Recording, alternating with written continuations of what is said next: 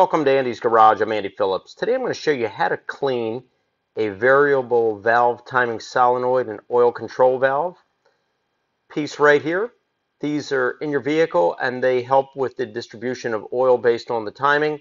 And these things can get clogged sometimes, especially if you don't frequently do your oil changes. There can get sludge, debris, and things that go in there that can hinder that from opening and closing properly and can result in performance issues with your vehicle, from anything ranging from ticking and pinging noises because of the lubricant not being properly distributed, and then even performance issues with sluggish idle. You can have bad performance with the fuel economy of your car, and they can cause also some engine codes to go off as well.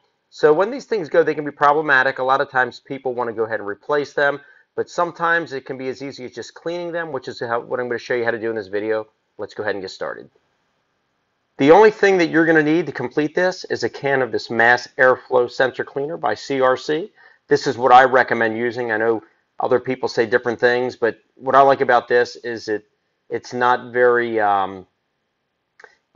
risky to use on something like a solenoid or a sensor. So that's what we're going to use for this video. And you can pick this up anywhere from Walmart to automotive stores, online, anywhere like that. This is a very easy product to find.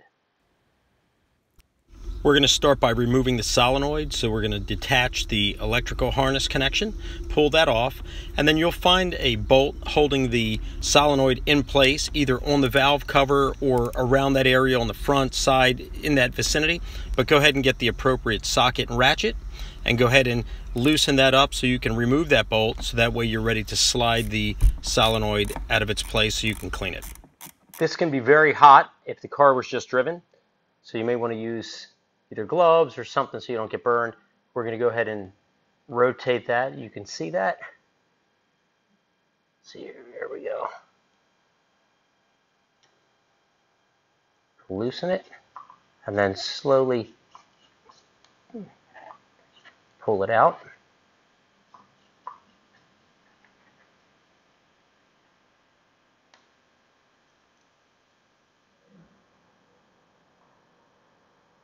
Give it a good tug. There we go. And you can see here, let's go ahead and gently pull that out. And looking here at this solenoid, you can see it's very dirty. A lot of gunk and stuff caked up on there, so it definitely has to be cleaned off. As you can see here, we're going to go ahead and spray it down with this mass airflow cleaner. Get all that cleaned up and nice and free flowing. Make sure the inside moves good.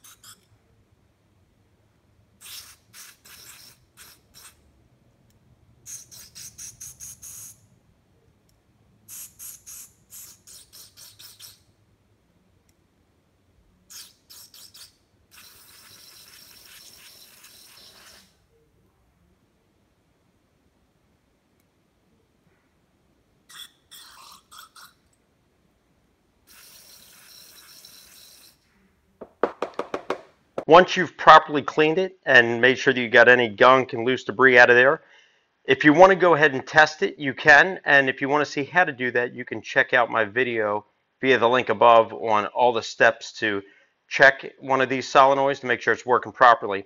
But once that's all been cleared and you're positive everything's moving smooth, then you're ready to just put it back into your vehicle. And you can just take it, just slide it in gently, work it in.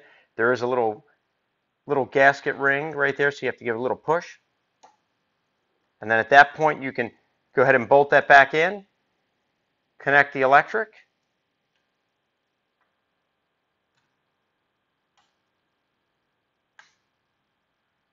and you're ready to go. All right, well, that pretty much wraps up this video on how to clean a variable valve timing solenoid and oil control valve. I hope this video helped you out. I hope it was informative for you. Please send me any questions, any comments. I would love to hear from you. And as always, I appreciate your support. So please like this video, subscribe to this channel, and I'll see you next time.